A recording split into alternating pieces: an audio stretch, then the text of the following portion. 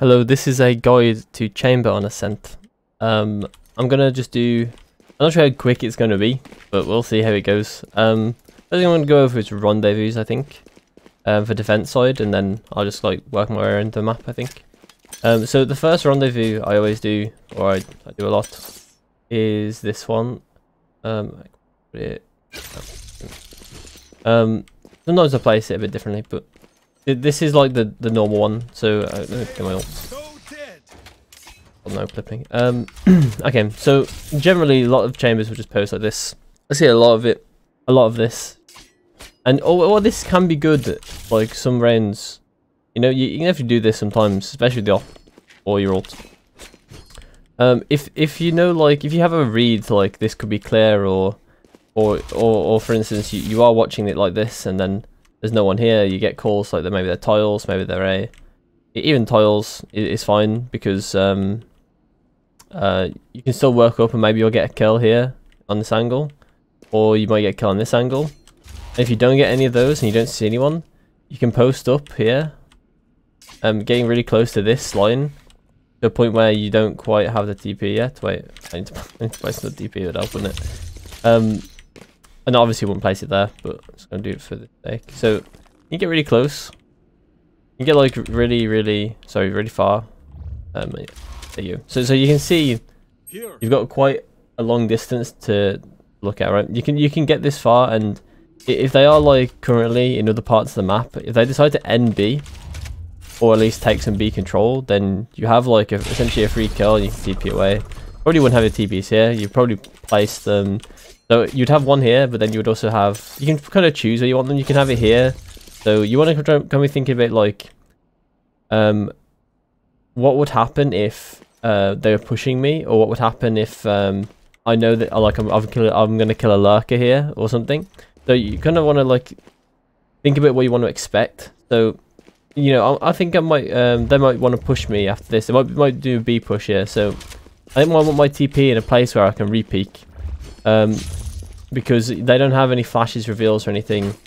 I reckon I can just like repeat, get a kill, and it's over. But if they do have a bunch of ways to get onto site, then maybe you want to place it over here because you want to be able to get out and play retake. Or maybe, you know, maybe they have like, once again, no reveals, no flashes, no way to get on site very easily. You can play backside instead, and like hold down, maybe get 2 or 3 kills before going down, and make the ground really easy for your team.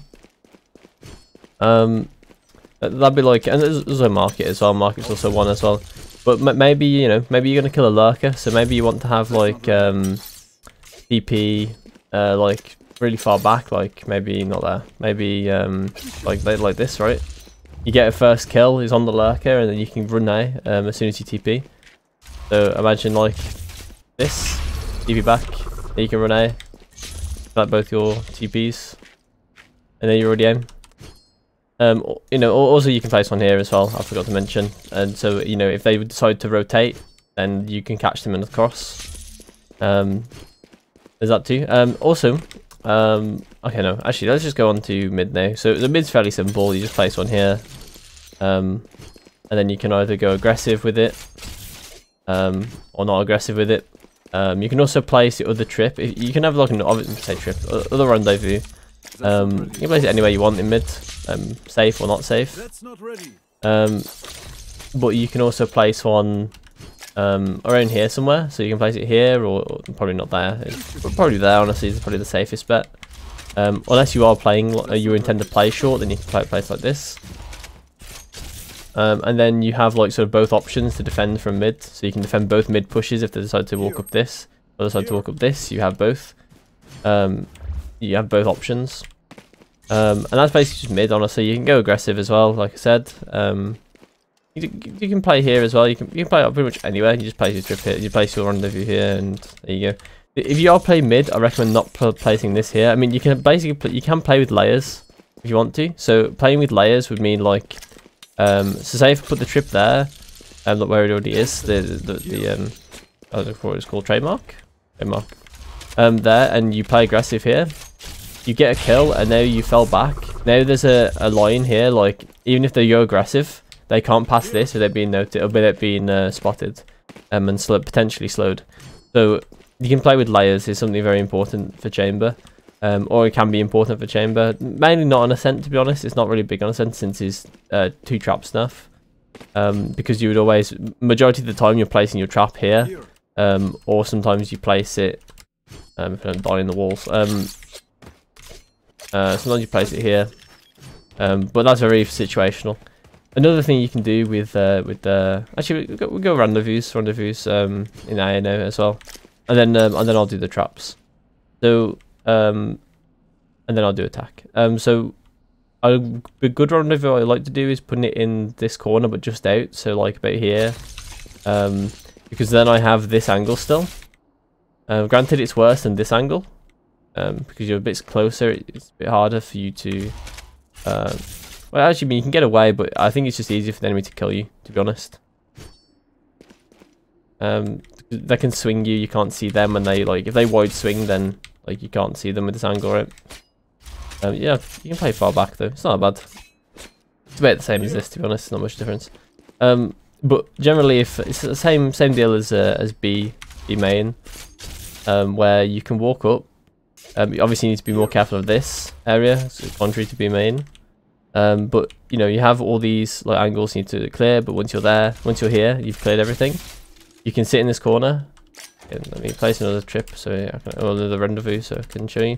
Usually I can place it back gen, but back gen is a good one as well. Back gen is a good one, but you can do it some other places. So I'm sitting right in the corner here. I've still connected to my rendezvous, and I have this angle that they probably weren't expecting to be in. Although I will say that if they are aware, then that you do have a worse angle than them to fight at, because they can actually just swing you and pre-fire you very easily, and they'll probably see you first as well with ping and all that sort of stuff. Very likely the swingers the peak's advantage on this angle is really bad, and they'll see you way before you see them, or a fair amount before you see them. But the idea is that you'll catch them off guard sitting this angle. That's the idea of this angle. Obviously you can play like this instead, where I mean, they might even pre-fire this too, or pre-aim it at least. Maybe just played like in the middle of it. Odds are they won't be pre-aiming this. But the idea still stands, right? You want to get like a kill, like fairly pushed up. You're at the same time you are giving information to your team. Okay, unfortunately my Valorant didn't want to work, and then I also went over a tiny bit of Ascent, and then it wasn't recording. Okay, so I just showed you this rendezvous. Here. So you can get like a free kill off contact, similar to what you were doing on B. And then you know I'll talk about where you can put like your second rendezvous. So you can put one gen. So this basically means you're going to fight on site, because when you take this back, you don't have any options to place another one until. Like, obviously it comes back up, but then your options are fairly slim. You don't know, like, maybe you place one here. I mean, it's not really much different, or you place one here. So generally, like, a good option, like, to give you some more options, you can put one heaven. Because then when you take this one, when you TP back, you TP over here, TP back, you then have either the option to drop into sight when your rendezvous back up. So you can place one here and play gen again, or play gen like you were going to last time. Or you can, you know, rotate, you can go short even and place a rendezvous here, and then you can watch across. They haven't come out yet. You know, you've got plenty of options. If they have come out, then you can still do this. You can be short, and then you can break the door, you know, play a retake from short, you know.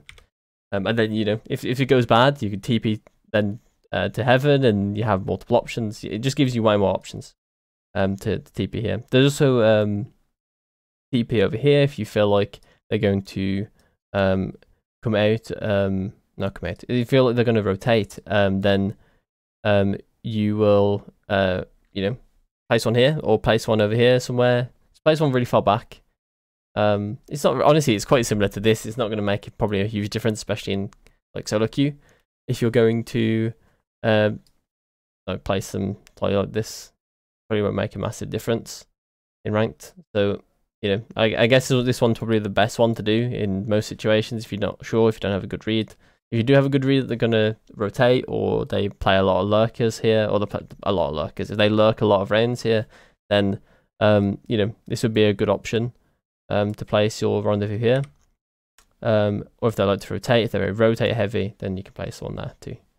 And And then I'll just quickly go over short. So in short, you can just place one very normal one, place like this, and just play in this corner, watching this.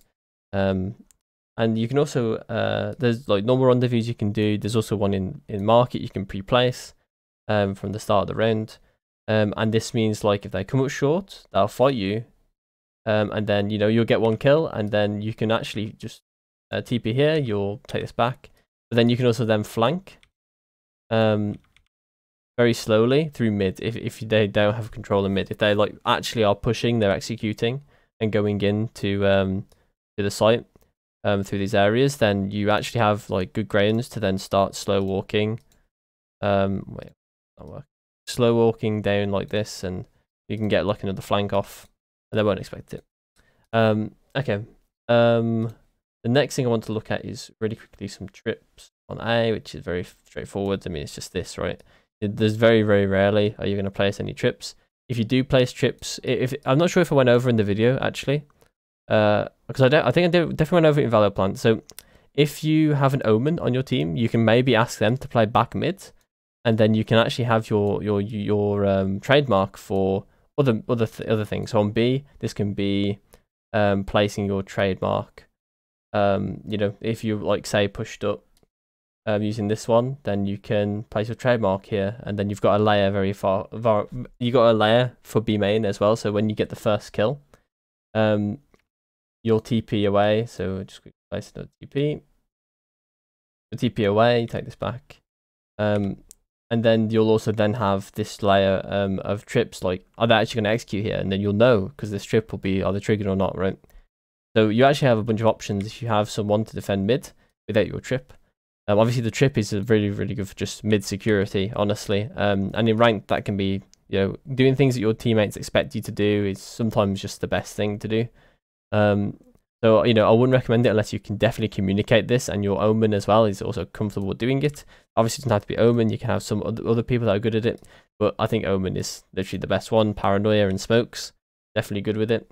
I'm trying to think who else could. Probably Astra, but Astra's so little. She's seen so little, so I don't think so. Because she has like the stopping power, she can also influence everyone on the map as well. So she's probably the best option.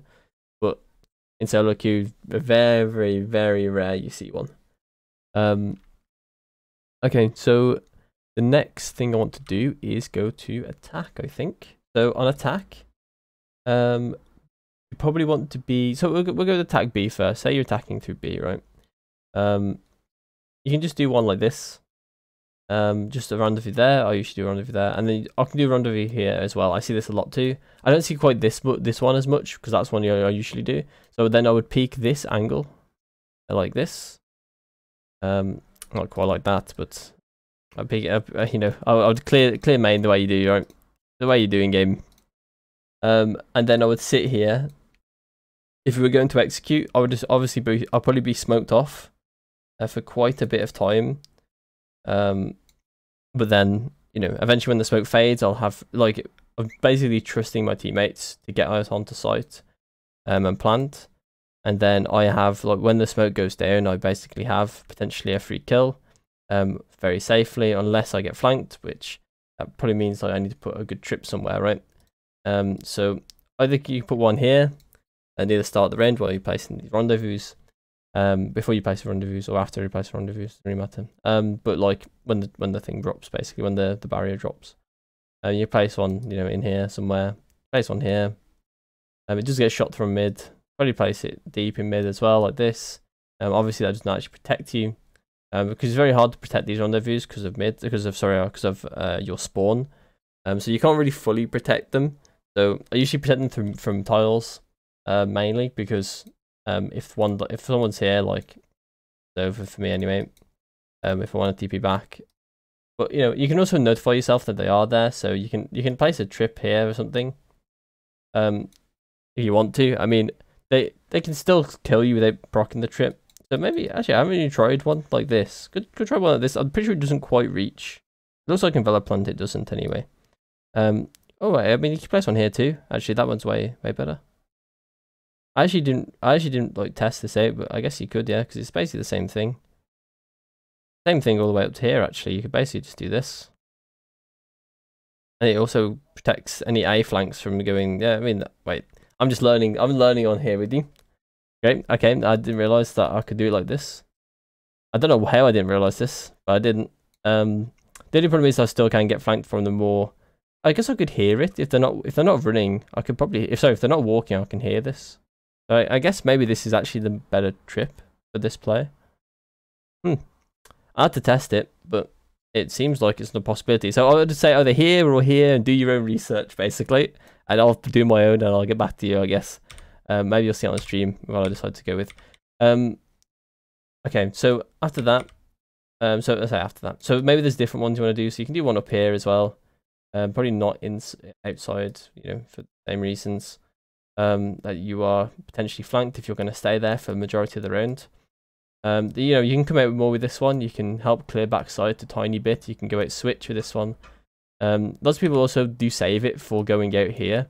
It is definitely more risky, but your teammates can make the space for you, and then you can have one like there or something. And then you can play a bit more aggressively on switch and find angles on like these players here. So that's good. Usually good anyway. To do things like that. When I flank through mid or just play through mid in general, I usually have a rendezvous set, I can't see rendezvous. What am I doing? I usually have 2 rendezvous just set up all the way through mid. So like this, right? So it's impossible for me not to like TP somewhere if I'm anywhere in mid, right? Usually they're still in like fairly safe positions. And I usually go either through top mid if this is going to be smoked. Usually I go through top mid. This is going to be smoked. But I mean, you can go through here as well. I mean, I literally place a trip there, so actually probably more efficient to go through that way anyway. Through tiles anyway. Also don't mind putting a trip here eventually. I'll put a trip here and here, but that's usually if I split A, if we're splitting A, or if I'm lurking through to go A.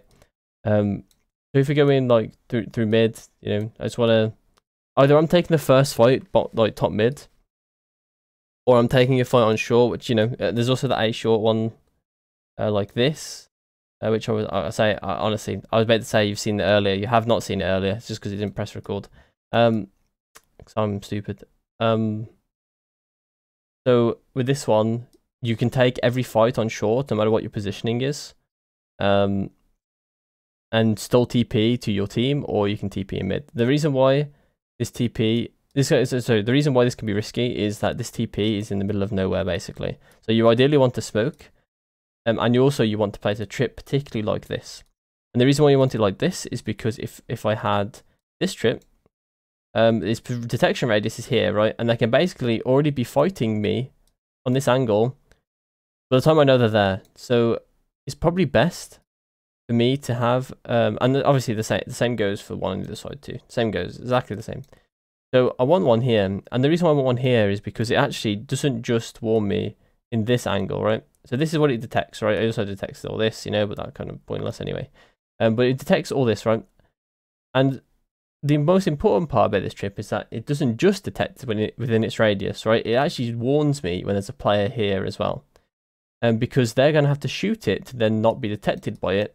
So then they can't move through this trip until they've destroyed it. And when they've destroyed it, I know where they're standing. I know they're going to be standing here, especially if we're towards A, right? If my team is towards A, I mean, obviously they won't be towards B. But if they're towards A, I know for sure that they cannot have walked through here and done this. Especially if I look at the clock and it's like early in the round. I know for sure they can't do that. So I know for sure they're standing. They've took some parts of B main, right? And we have that information. I can relay that to my team. We can say, like, we don't have any B control. We barely have mid control. We may even lose mid control very soon. So we probably should start going there. So that's kind of like very important part about this trip in particular. You can place this literally if you go A anytime, because it does give you big information. I would recommend someone be mid if you do this one, because it does protect them in mid at the same time as well, and it doesn't protect the rest of A main from mid. So what I mean by that is that if they push through mid, it's not going to detect anything because it's over here, right? So they can get flanked. So you want to make sure that someone is mid with you, or not even with you, just mid with this, right? With this setup. Probably you, honestly. Probably going to be you. And then we just go into like full A. Full A is very easy. Usually just placing a trip here. I've seen a bunch of trips being placed like this. That's fine. I mean, this is fine for taking the first fight. Usually I don't take the first fight. Usually I have people that are more than capable or more than willing to take the first fight there. So usually I place trips like this, or trips rendezvous like this. So then I'm protected when taking any fights through main, any fights going up to switch. And if I want to push through the door when I press the switch, I can sit in this area and take fights here and take fights here. Also something I forgot to say about the other ones. Sorry, just backtracking a bit. The ones I forgot to say with this one is that generally this is going to be good mid round and late round to lurk with as well. So then, because if your team is pushing in here, then you can flank very slowly through, and then you're going to be catching. Well, not very slowly, but like you should push with your team essentially. And you're just going to kill, and you're going to get kills on anyone trying to get this way, like back through like a smoke, right? So there's going to be people like trying to run away from the thing, or they're going to be in this smoke, and you can kind of like, if they ever tried to leave this smoke this way or this way, you're going to see them. So you're very able to catch people off guard with it, with the setup too. Then I'll move back onto A, right? So I was doing this one and this one. That's fine. Very, very good ones. You can sit here, sit even short, even if you want to. Play very, very safe. If you don't see anyone and they don't see you, like when you're taking fights in this area, you can walk this way, sit in here. I actually haven't done this. I only just seen it on Valorant, by the way, but it seems pretty good to me. If you're able to, like, if you took the site fairly fast and you're fairly confident that someone's going to come tree and you can catch them on timing, killing the wall, then you can walk up and kill them in the back. Very, very good for late. I actually haven't done it, but I should honestly do it. That looks good. Okay, so that's the end of the video. If you liked the video, give it a like. If you want to see more like this, then I should be uploading a lot more. So subscribe if you want to see more. If you didn't like it, you can dislike it. Make sure you leave a comment if you want to. If you have the time to give me some feedback, always open to feedback. Yeah, thanks for watching. Bye.